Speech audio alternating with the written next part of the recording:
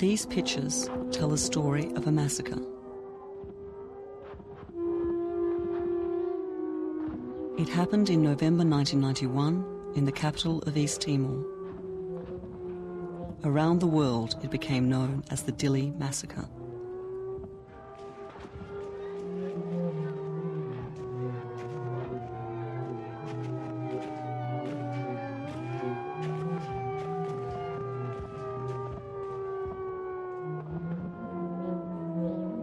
But this is a story about what happened after the cameras stopped.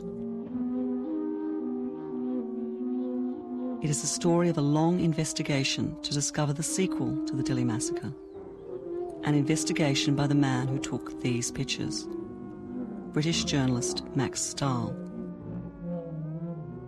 In the wake of the killings, many international governments, including the Australian government, asked the Indonesians to account for the missing. They have not done this. They have not even begun to do it. They have not given a single family the remains of their loved ones.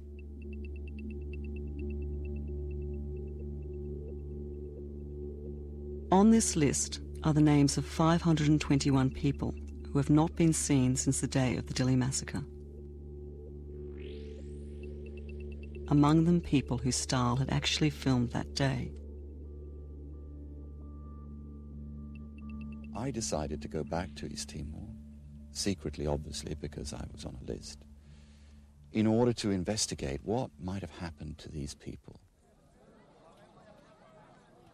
Inside East Timor, I followed the history of some of these people. I followed their case histories, what happened to them, from the moment where I'd filmed them and where I had visual evidence of them. And of these, a number of cases stood out very graphically.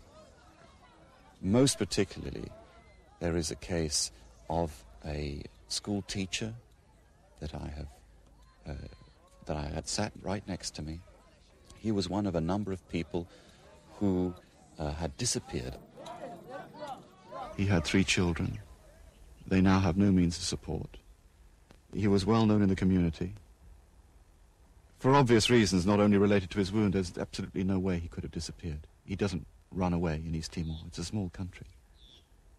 People don't disappear there.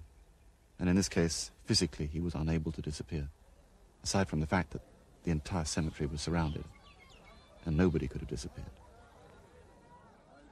Stahl discovered that the military had been very methodical that day. This man was not shot. He was stabbed 5 times. There were many more like him. After the shooting, they searched me. They found I wasn't wounded. They told me to stand up, and they stabbed me. After the shooting, they searched me and did not find any wound. They started to beat me until I lost consciousness. Then they loaded me onto the truck with the dead. At the hospital, I saw them dump bodies like animals, and a few were still alive. The order was given to run the trucks over them. 2 of these witnesses, Aviano Faria and João Dias, were smuggled out of East Timor to Portugal, where they could present their evidence in public. Aviano survived by pretending he was dead.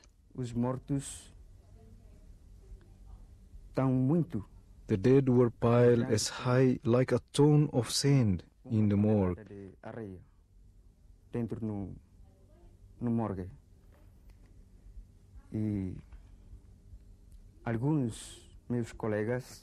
And some were still alive. They were still alive, and they moved. Then 2 soldiers came into the morgue. One had in his hands a huge stone. How big? As big as this. And the other had in his hands like a pot of pills.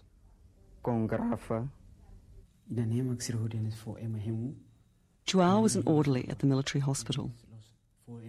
He described what he had seen at the hospital that day. They no longer had the courage to inject them with sulfuric acid.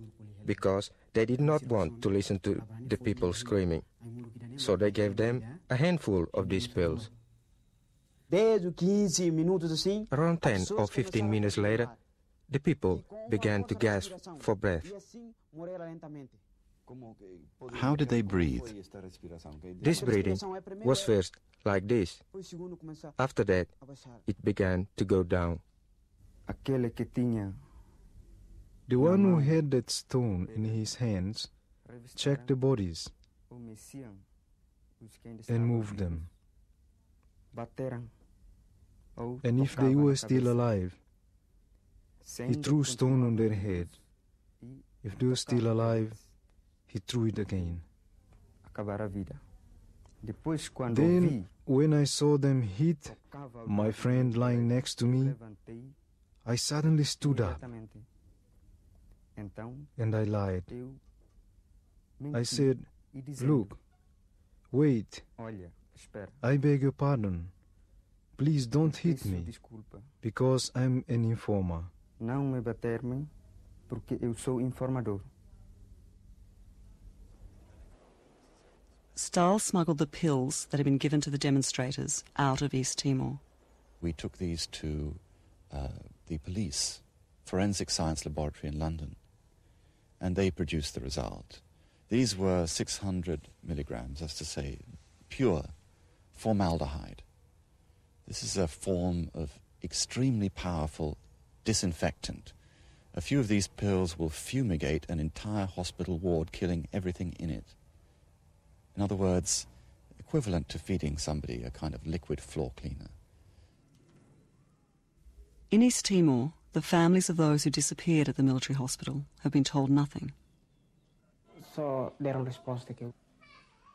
they said was that he was not in a hospital. The whole family is now threatened and watched by the Indonesian agents.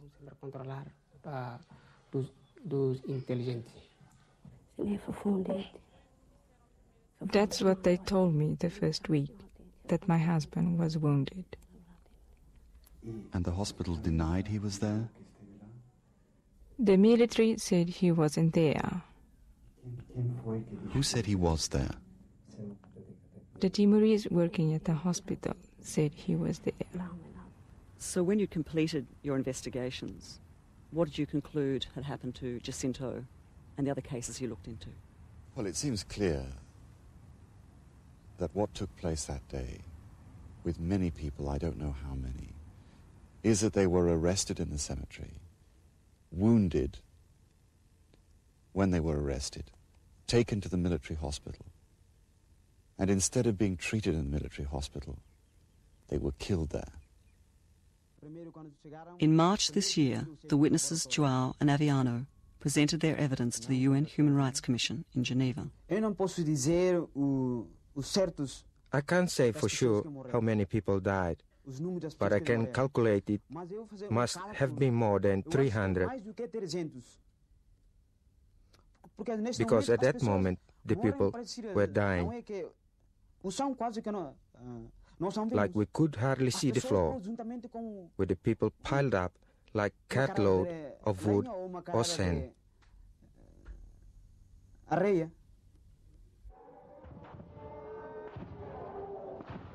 Following this, the United Nations decided to investigate the aftermath of the Dili Massacre. But for Stahl, this was not the end of the story. Well, Indonesia and indeed a number of other foreign governments have been suggesting that this was an incident that could be, as it were, put into the past, and that now we should get on with the future. I think it's important for people to understand what the impact of something like this is on a people. Since the massacre and the capture of the guerrilla leader Xanana Gusmão in 1992, Indonesia has claimed that the resistance in East Timor is finished. Stahl found this was far from the truth.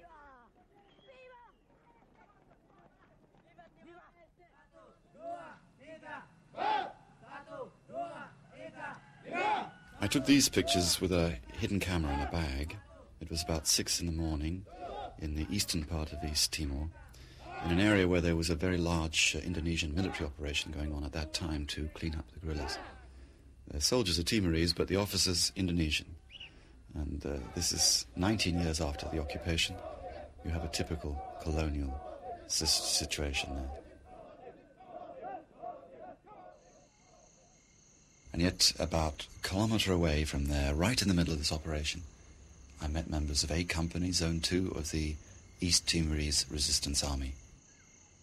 These guys are right on the guerrilla front line, but the headquarters of the guerrilla army is up in the mountains, and that's where I met the leader, Koni Santana.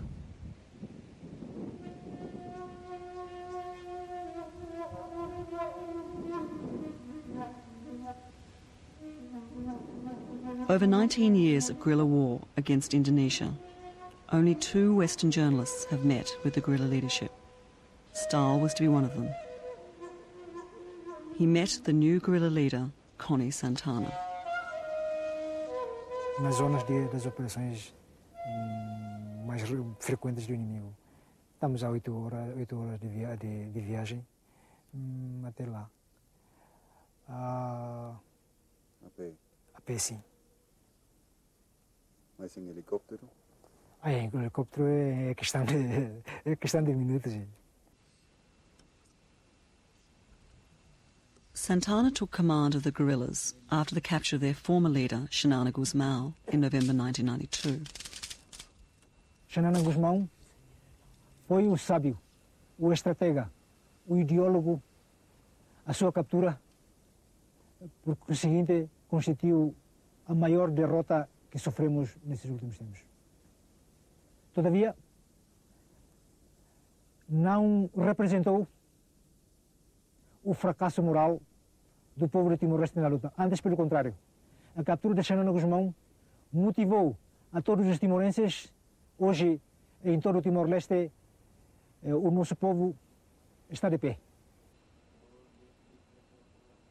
Since the Dili Massacre, the number of guerrillas has actually increased in contrast to what Indonesia has said, and it's because survivors like these people here have gone up to the mountains.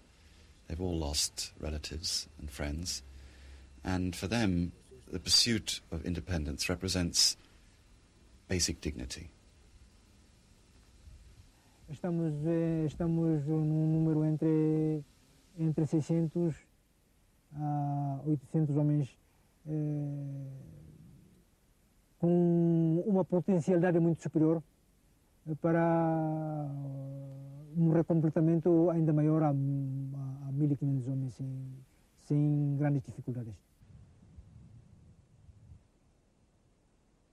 In the mountains, the guerrillas claim effective control.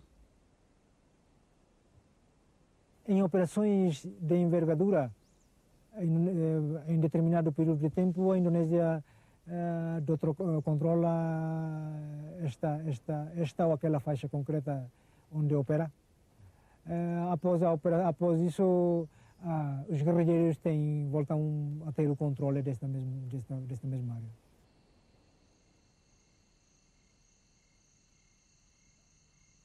Stahl arranged to spend time with the guerrillas on the front line.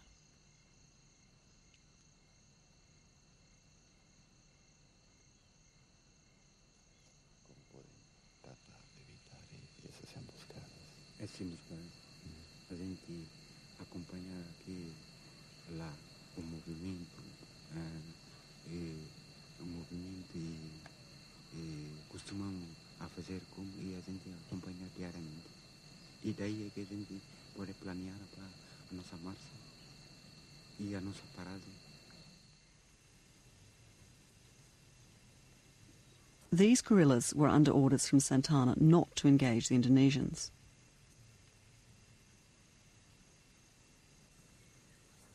Their job is to organise the work of the clandestine front, the non-combatant resistance forces who operate secretly in the towns and villages of East Timor.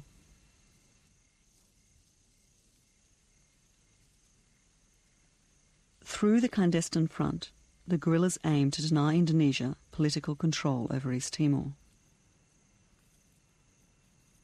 But today, the front is in charge of getting Stahl safely out of guerrilla hands. Ninguém saberá que nós estamos aqui.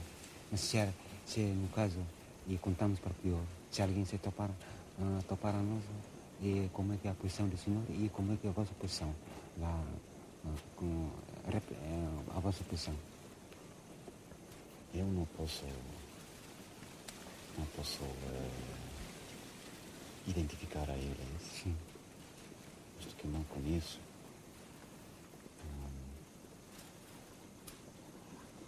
Penso que a melhor maneira é tratar de assegurar que eles não me apanhem a mim.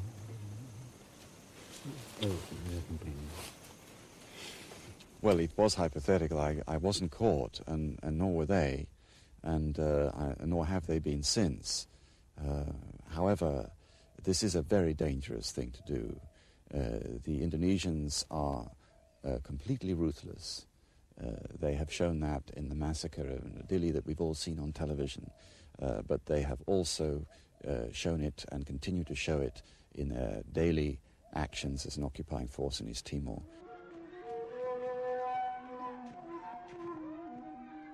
Stahl found that almost 3 years after the Dili Massacre, East Timor is still waiting to bury its dead. And while it waits, opposition to the Indonesian government grows stronger than ever.